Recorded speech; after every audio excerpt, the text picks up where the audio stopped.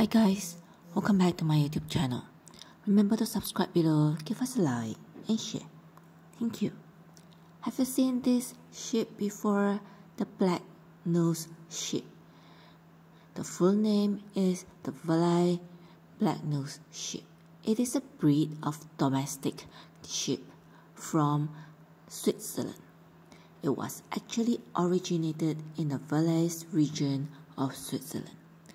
This Blacknose sheep breed is known by some other names like Blacknose Swiss, Valais, and Valais Blacknose. It is a coarse-wooled breed and raised mainly for meat and wool. And here we'll have some information about this beautiful breed of domestic sheep, and it is now known as the cutest of all sheep in the world. The Valais Black Sheep is a large-sized breed, mainly white in color, and as the name suggests, the breed has a black nose and face. It's a horned breed, and both rams and ewes have horns. The average body height of the Valais Blacknose Sheep rams is between 75 to 83 cm, between 72 and 78 cm for the ewes.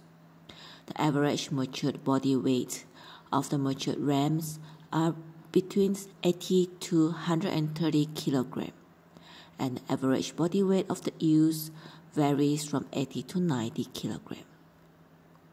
The Valais Blacknose Sheep are very hardy and strong animal, and also very adorable. They are good for both meat and wool, and today is raised mainly for meat production purposes.